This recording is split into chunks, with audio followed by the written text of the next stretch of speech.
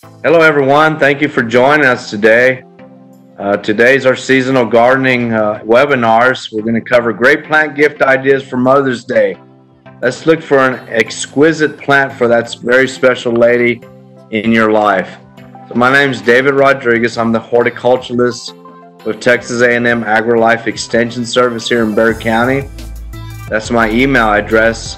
So don't hesitate if you have any gardening or landscape questions to send me an email. And we're part of the university, the land-grant university, Texas A&M University. The Extension Service is the educational arm funded separately from the university. And we have a unique partnership in the 254 counties in our great state of Texas. So we offer many educational seminars and the gardening with seasonality, such as our Mother's Day gift plant ideas today. So Texas A&M University, the oldest public institute of higher education, and we're the educational arm of the university. So that's a picture of me, David Rodriguez, there. So if you need any other gardening or landscape questions, please visit our Bexar County Extension Service website for more information on that as well.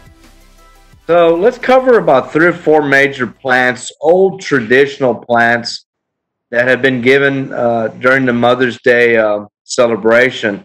One of the old ones that have been on the market for many, many years is Gardenias. Grandma and Ma and your aunts used to always get these plants, and it's a traditional plant. They're a little bit specialized plants. So Gardenias, of course, have the beautiful white flowers. They're very fragrant. They have a perfumey fragrance to them. There's old varieties that have been around for many years, including Mystery, August Beauty, and Veitchii, just to name a few of them. They're very specialized plants. When you're looking for this plant, I would try not to get a floral type of a gardenia because often they look real pretty as a gift plant, but they really don't last too long. So right now, during the month of April and May, going to your favorite independent nursery or garden center, you should be able to find landscape type gardenias in containers, which most of them are budded or blooming for the Mother's Day week. So try to get these varieties, August Beauty and Mystery, Veitchii, just to name a few of them.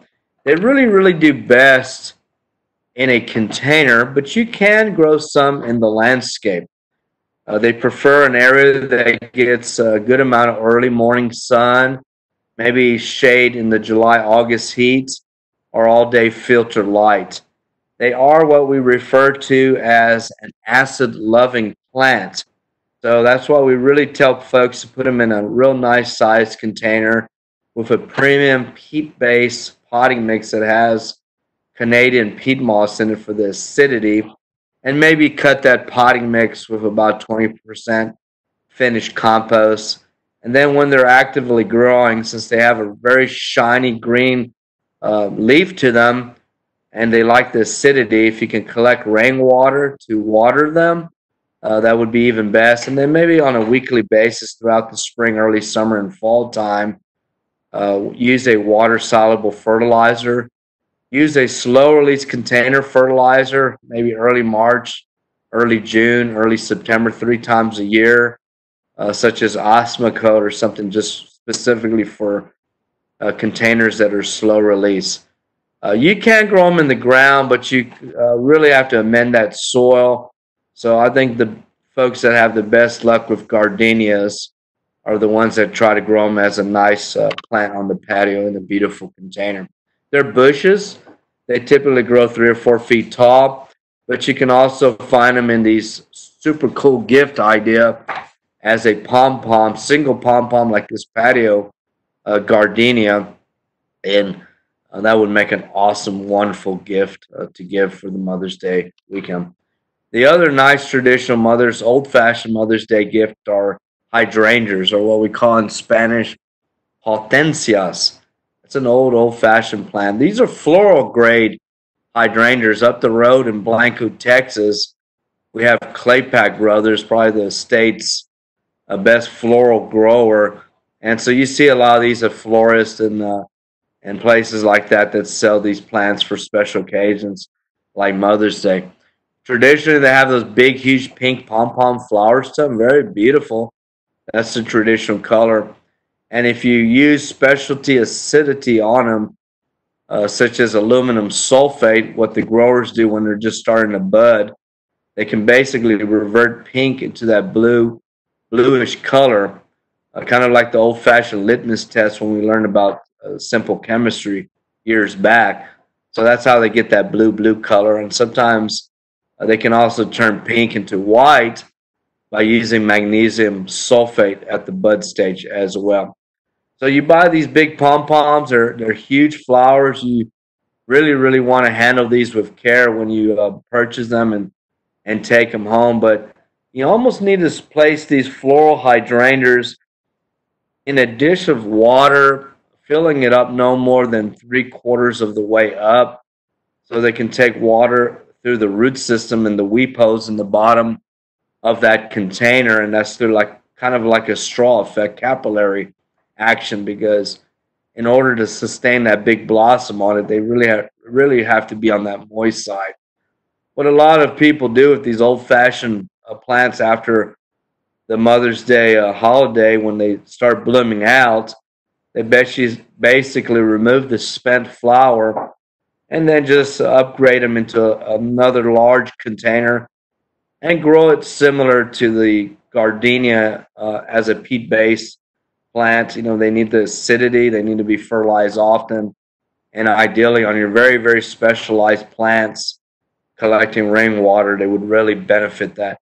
You'll get them to bloom, maybe a few blooms in the fall, but these large florist type ones, it's real hard to get that big pom-pom flower back on them. So I've even seen people plant them in the landscape, but it's a pretty tough plant to grow in the landscape. But it's an old-fashioned plant.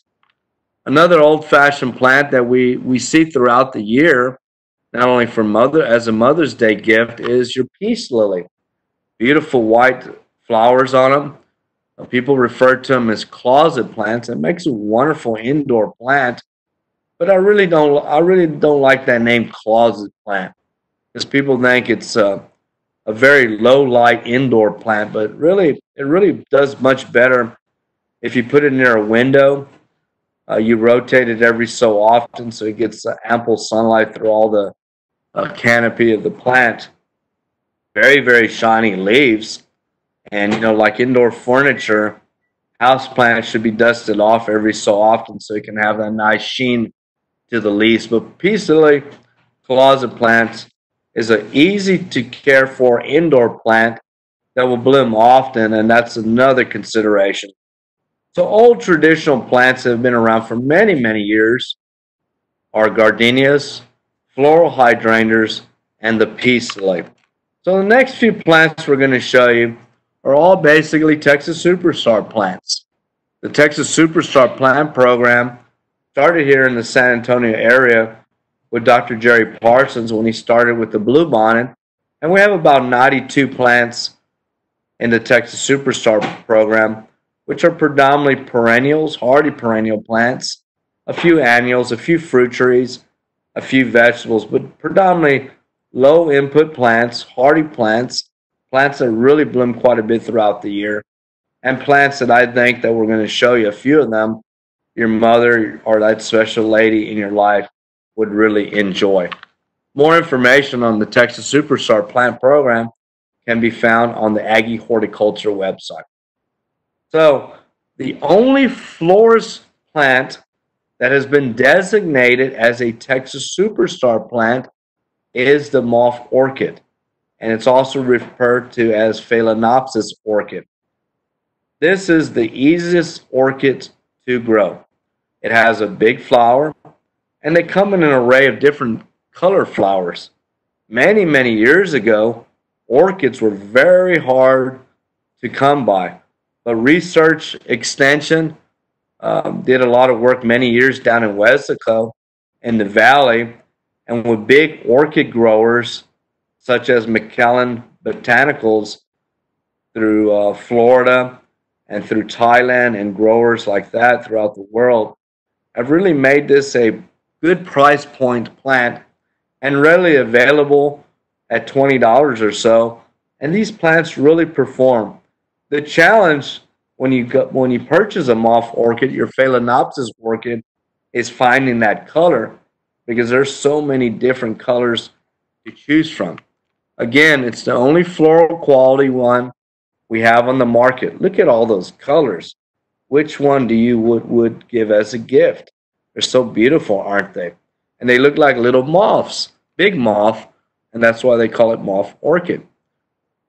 I like this white one with the red center, and then the dark purple one is also my favorite color as well. So we grow it as an indoor gift type plant. They bloom for a very long period of time. It's not a typical potted type plant. If you can see at the container, you got the aerial roots. So these are epiphytic type plants. You see them in their tropical areas in jungles growing on the canopy of the trees with the air roots coming out of them. And so they get all the moisture, energy from the sun, from the air. And so we don't pot them up like we would do a traditional plant. We basically grow them in orchid bark or typically fir bark. So those appendages, those roots that come out of that container, a lot of people don't like it or they don't think it's correct, so they cut them. So you don't want to cut them. So you want to put these moth orchids and many orchids in general in these large enough pots, let the roots come out, and then you probably want to mist them on high. I would again use good water, rainwater, or reverse osmosis water, and maybe mist the very top, not directly on the flowers, but above, maybe once a week or so to build that humidity. Some people would put these in saucers as well, maybe with a little gravel and a little bit of water to get that humidity up. They like light. The plant should be rotated every so often. And when they're actively growing, after they bloom out, they tend to have new leaves appear. So you have to see if they need to be upgraded into a little bit larger container and repotted up, you might say, with that orchid bark or fir bark.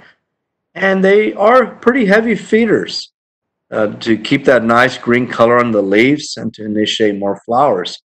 So like the plant in the middle of this picture with the beautiful purple flowers in full bloom on the two stalks that it has, when it's in full bloom like that, it can go, if you're lucky, 3 or 4 months. So that's a long time. The one on the far right is probably 3 going on 4 months, and then the ones in the middle and to the left or so, you can see there's only 1 or 2 blossoms left on that flower stalk. So they basically start blooming out from the bottom up. So you have flowers for a long period of time. Now, when the last flower or so is bloomed out or a spent flower, look at that flower stalk where all the florets were originally on it. And you can kind of go back on it and cut that flower stalk back. If it kind of withers or dies, you go all the way down where it's nice and green and strong, just above the bud. And if you're lucky, instead of removing that whole flower spike, if you're lucky, you might get new flowers emerge from that flower spike and get them to rebloom. So this is, without a doubt, one of the easiest, funnest plants to grow for that special lady in your life. And again, when you buy them, handle them with care because you don't want to bruise those flowers when you pull it at the nursery garden center, the florist, and the way you transport it. You don't want to bruise those delicate flowers. Keep the leaves clean of dust or debris. Keep them real shiny as well. So look at these and try them. I think you'll really like these moth orchids, Phalaenopsis orchids. Now, everybody wants to grow roses or tries to grow roses. And we always have all these special occasions, and cut flowers are awesome and have their place. But why just give a cut flower or two? Why not plant a rose garden? And we're going to show you a couple roses that are Texas Superstar plants, and I think the easiest and funnest roses to grow, and you'll really will enjoy. This one is Grandma's Yellow Rose. Not only designated as a Texas superstar, but even all grandmothers would love this rose. It's very beautiful, yellow rose. When the Yellow Rose program started with the Extension Service and research, they looked at all these old yellow roses in the landscape all over the state. And this original one was found in Nacogdoches, Texas. But how many of us can really spell Nacogdoches? So we decided to go ahead and call it Grandma's Yellow. She would be very happy that you planted. So, being a low input rose and a bush type rose, we want to make sure that we plant it in an area that gets full sun in the landscape, drains well. We amend the soil with good garden mix that has a good amount of finished compost to it. Really work that in with the native soil. Mulch these plants. Roses, you trim them back around mid-February, about 1/3, particularly bush and landscape roses, as Grandma's Yellow is. And then we do a real light pruning, cleaning up around mid-August to encourage new growth to come out to get more blooms for the fall season. So most roses bloom the best in winter when we have mild winters, very heavy in spring, and then in the cool weather of the fall time. And they kind of just hunker down and get through the summer heat. But Grandma's Yellow's in winter, and I think that special lady would really enjoy this beautiful yellow rose, as Dr. Larry Stein's grandma enjoyed for many years as well. Even the butterflies love it. Look how beautiful and brilliant. There's a lot of yellow roses that are out there, but a lot of them tend to fade. Grandma's Yellow Rose tends to keep that yellow color and makes, look at that bouquet of flowers right now. So yeah, instead of just buying a dozen roses every so often, if you grow this type of a rose, you can have many bouquets throughout the year. And that's one of the best roses that the Texas Superstar program has ever put on the market. Now we go from yellow to a #1 pink one, which is one of the most popular roses nationwide, is Belinda's Dream Rose, a great Texas superstar plant. I think each flower, some people call it cabbage roses because there's so many petals on this flower. I think some people sometimes can count 90 to 120 petals just on one flower alone. That's a wonderful champion of pink rose, Belinda's Dream. Again, it's a landscape rose, grows around 4 feet tall. And I guess you can put Belinda's Dream and Grandma's Yellow on the patio in a large container, but just make sure it's large enough and the plants get enough sun as well. So they do wonderful as a landscape rose. And Belinda's Dream has even been noted as an earth kind rose. Most of the earth kind roses, which the Texas A&M horticulturalist and Dr. Steve George is the lead on the earth kind rose program, not only for the state of Texas, but on the lead team for the nation on earth kind roses. Most of these are China type roses. So they're true landscape roses, low input. They do need a little bit pruning, very little input when it comes to spraying or fertilizing, but a little bit extra fertilizer and water will keep them blooming, and a little trimming of deadheading the flowers will keep them going as well. Belinda's Dream Rose and, of course, that Grandma's Yellow Rose are two winners. So consider planting a rose garden for that special lady in your life. A lot of people like cut flowers. A lot of cut flowers are coming back. This is a true hardy perennial Texas superstar plant. This was named after Mark and Mike Fanick's daddy, John Fanick, who basically found this in a ditch on South Presa on the south side of San Antonio with a horticulturalist great grand many moons ago. And this has been one of the most popular phlox to grow.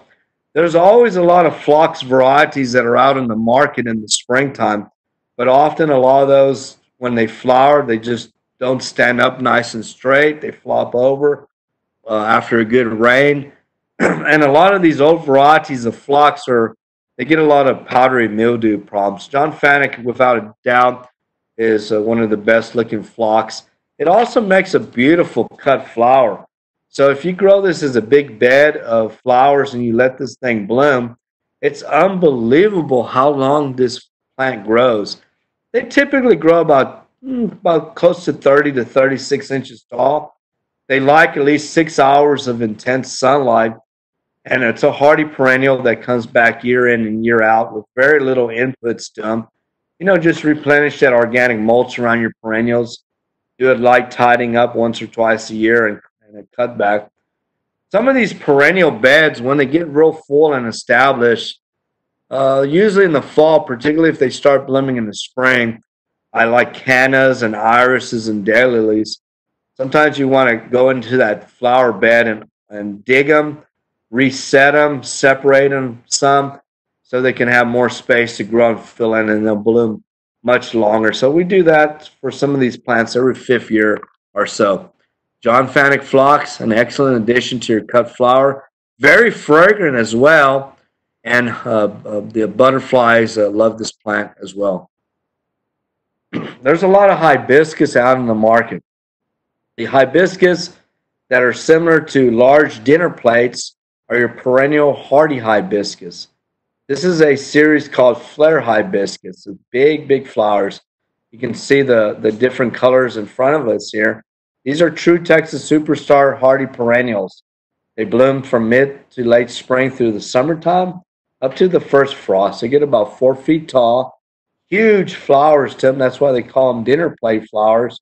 This would be a cool plant to leave on a container on the patio or find a nice home in the landscape that will bloom year in and year out. They freeze to the ground. They come back from the ground every spring. Like most perennials, you mulch them a couple times and fertilize them 2 or 3 times a year, and they'll really perform. A great hardy plant, a plant that Mama will really love, or that special lady for Mother's Day as well. Now, that flare hibiscus came from Dr. Jerry Parsons' mentor, Dr. Sam McFadden, a great plant breeder who was in Florida at the University Research Center for many years. He not only hybridized and selected the flare hibiscus series, but he also did what we call these old-fashioned southern type plant, these Altheas, or some people refer to them as Rose of Sharon. Now, this is a deciduous shrub type plant, meaning that they grow 5, 6 feet or so tall. They lose all the leaves in the wintertime, but it's basically a dormant shrub type. They do not freeze down to the ground. And being an old southern type plant, a lot of old history with this type of plant in the hibiscus family. When they bloom, it's unbelievable. This flower doesn't really show the true picture. Blue is a very hard picture to take. So this one that we're seeing here is a blue angel. It's much, much bluer than this. It's just real hard to take a picture of, and Dr. McFadden also selected a white one. So if you're looking for more of a permanent, larger type of a landscape plant that really blooms real pretty, look for the McFadden Blue Angel and White Angel, Rosa Sharon Altheas, and I think you would really enjoy them. They do much better in the landscape, and when they're really, really established, they are somewhat drought tolerant, but a little bit mulching, fertilizing them a couple times a year in the spring and the fall, and a little bit extra water in the summertime, you'll really get a plant that performs much better, and of course give you much more large, beautiful blooms. Look for Blue Angel or White Angel, Rosa Sharon Altheas. Whopper Begonia. This is a beautiful begonia. This is a standalone plant by itself in a beautiful container on the patio. You can hang it as a hanging basket or do a combination in a huge pot on the patio, and maybe something semi-cascading like purslane or a petunia or something like that. Or you can do a border plant. The old cocktail series of begonias that have been used for many years in the landscape of vodka and whiskey and gin is nothing compared to the Whopper. Twice the flowers, twice the size of the flower, and twice the bloom Whopper begonias. You can find them in beautiful red like this one, or scarlet, as well as the bronze leaf ones or the green leaf. These types of succulent type begonias are somewhat drought tolerant once they're established, particularly in the landscape. The greener ones tend to grow a little bit better in the shade. The bronze leaf ones will perform much, much better in the sun. And keep them well watered and keep them well fertilized in an appropriate sized container. That way you get a real nice, healthy plant with lots and lots of blooms on throughout the year to the first frost. They are considered annuals, but as a container plant, and if you protect it somewhat or a mild winter, they can come back and regrow them, you might say, every for a good 2 or 3 years or so. Whopper Begonias. Real red or real hot red Mandevilla. Some people refer to them as Dipladenias. When these came out many, many years ago, it used to be a big, big pink flower called Alice DuPont. But with major breeding for colors and for blooms and for heat resistance, this one in the Rio series, there's also a pink and a white one, but I think the red in the Rio series, without a doubt, is the best performing type of Mandevilla. It is tropical, so it is tender in a unique winter. So it's best really grown in a cool looking hanging basket or a nice container on the patio. And since it's vine like, you want to have a lattice or trellis to kind of support it some. It loves the sun. Keep it well fertilized, keep it well watered, especially the July and August heat, and you'll enjoy these. Remember, trumpet-like flowers, you also tend to get hummingbirds and butterflies. So that's another added extra feature for this beautiful, real hot red Mandevilla. Makes a gorgeous plant. Don't really grow these in the landscape because, again, they're very tropical. They're tender when it comes to overall cold hardiness, and then you can protect it or bring it in a protected location during a cold winter. Real hot red Mandevilla, I think a beautiful plant to consider as well as a great gift for Mother's Day. Now, we did have a good talk about a week ago on the Satsuma Mandarin oranges and citrus. So, maybe one of these Miho Sito or the newer ones, orange or Arctic Frost, might be a unique gift. It's an edible crop, and we know that citrus are fun to grow on the patio or once established and sized up some. You can grow them in the landscape, but you get not only the edible fruit, but you get the uniqueness and the fragrance of the beauty of the flowers that it has on them. So, be it a Satsuma Mandarin orange, or maybe a lemon or lime, or even a kumquat, I think citrus would be an excellent gift to give to anyone, particularly that special lady in your life for Mother's Day. So, consider a citrus tree as another option as well.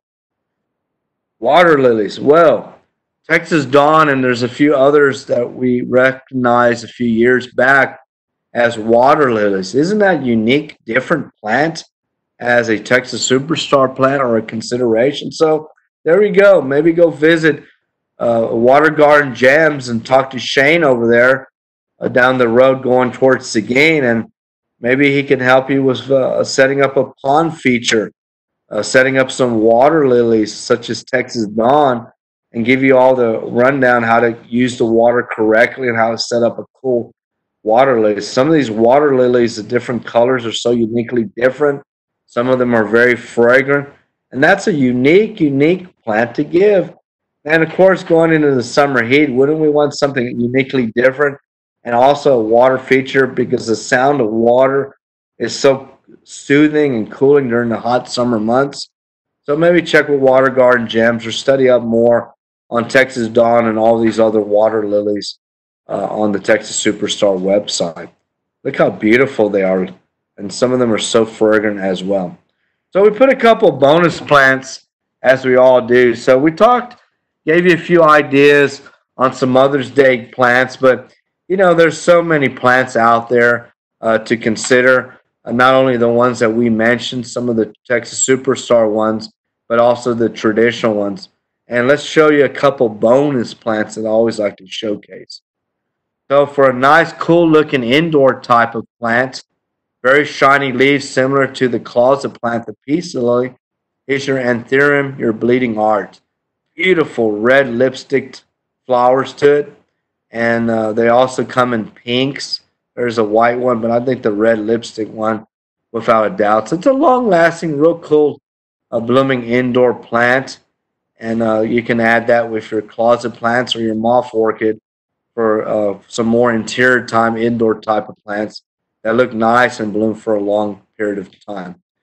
Patio roses. You know, a lot of the nurseries not only looking for Belinda's Dream Rose or Grandma's Yellow Rose and other roses, other colors, a stick of earth kind, and some of these beautiful roses. But hey, wouldn't that be a uniquely different type of a gift, a patio rose tree? You know, put it on the patio in a nice decorative pot. Yeah, you're going to have to do some trimming, maybe a little bit spraying occasionally, but low inputs, and then you can enjoy it for many, many years to come. And then maybe some nice cascading, trailing flowers on the bottom of the container as well. So, for other landscaping gardening ideas besides some of the ones we mentioned as considerations for Mother's Day and that special lady in your life, please utilize our Aggie Horticulture website, our Bexar County Extension Service website. We have a lot of archived information on there as well, but keep an eye on it throughout the year and all the things that we offer here locally with the Extension Service and seasonal educational opportunities as well. And then plantanswers.com is a great way to look at years and years of archived information, from Dr. Jerry Parsons and Dr. Calvin Finch. Don't forget to, if in doubt, get your mom a nice gift from one of your favorite independent nurseries, but get her something and that special lady in your life. We also have Molly Keck, our entomologist. You know, no plant is foolproof. There's always going to be potentially an issue. So some of these plants that we talked about might get some insect issues. But like any plant, be it a vegetable, fruit tree, or ornamental, if you get the right plant, a healthy plant, you maintain it to the best ability, you give it the right amount of sunlight, you manage the weeds, you keep it well watered and ample nutrition, then you should minimize insects. But if you do have some insect issues, Molly Keck, our entomologist, is going to kind of cover some of the insects that might get on some of these plants, the identification of the insects, as well as how to minimize them a little bit, but also properly get them out of your plants as well.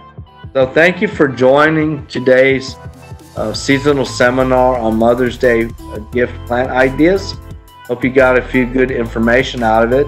And for all our gardening webinars that we do, please visit my Extension 210 YouTube channel for further seminars that we've archived to review and to get more knowledge gained. And then don't forget, if you need to contact me, David Rodriguez, that's my email address. So if you have any gardening or landscape questions, don't hesitate to email me. If you need something identified, a weed, an insect, a plant, or other, please send them as good quality attachments, not part of the email, that we can help answer you to the best ability. And this is our last bonus plant right there. That's your butterfly rose, or what we call a metabolist rose, another China type rose, an earth kind rose with 3 or 4 different colors of flowers. It is a big rose. It gets about 8 feet tall. So that might be another Mother's Day gift ideas. Remember, always learn and have fun, and happy gardening, everyone.